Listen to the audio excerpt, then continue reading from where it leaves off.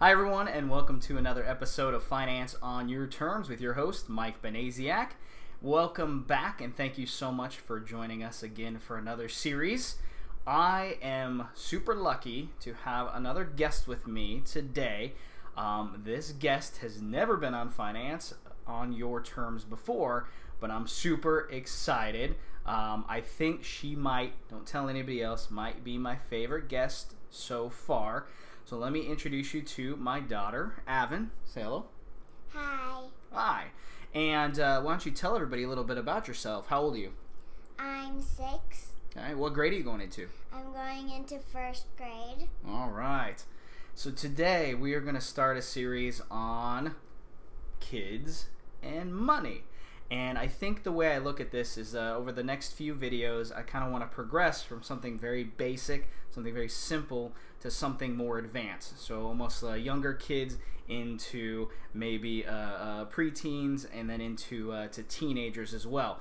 But no matter what these concepts are, I think you can apply them when you're dealing with kids and money. Today, I want to talk about visualization. So, Avon, if I were to say, what does money look like to you? What would you say? It looks like a candy wrapper. Okay. All right, candy wrapper. You can tell this is pretty much unrehearsed. We've got some concepts in mind. What else does it look like? What else did you tell me it looks like? It also looks like a card. So it looked like a card, or it looked like a candy wrapper, or you said green paper earlier when we were talking? All right, good. Now, what can we do with money? You can buy something with it. Yeah. Is there something that you're wanting to buy with some money? A big LOL surprise. Okay. So, a big LOL surprise. I have no idea what that is. Apparently, it's some kind of doll. What is it? Is it a doll? Mm-hmm. Okay. All right. So, now, what do you need to do in order to buy this big LOL surprise? You need to do like chores or something. Okay. But you need to collect money, right? Mm-hmm. All right. So that is what today is about, is saying collect money. Money looks like this. Money looks like that. It's all about visualization. So how, when you're talking to your kids about money, are you going to help them visualize what it means to even have money? What money looks like, and how does it look to accumulate money? And you can really do this as low tech or as high tech as possible.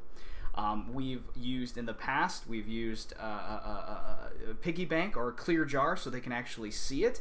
In fact, there's one sitting right over there right now where you can actually see the coins and the dollar bills accumulating. Or you can use a chart or graph so that as you help them accumulate that money, you can actually see a chart on the chart how much you're getting or how close you're getting to that goal.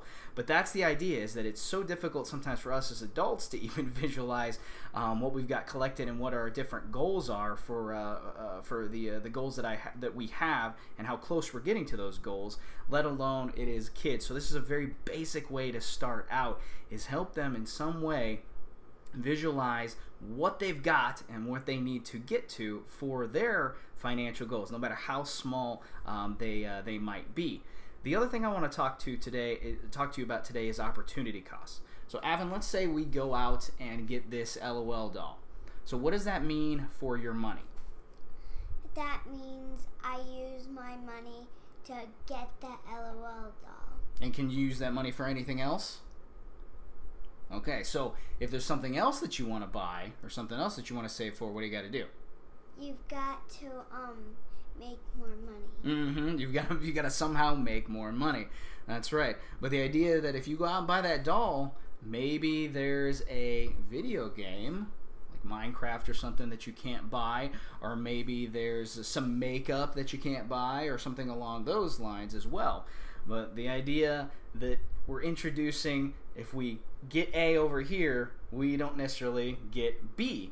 And by helping them visualize that, might take a step back and go, oh, I didn't realize, so on that chart or in that jar, when that money goes away, that money is no longer there.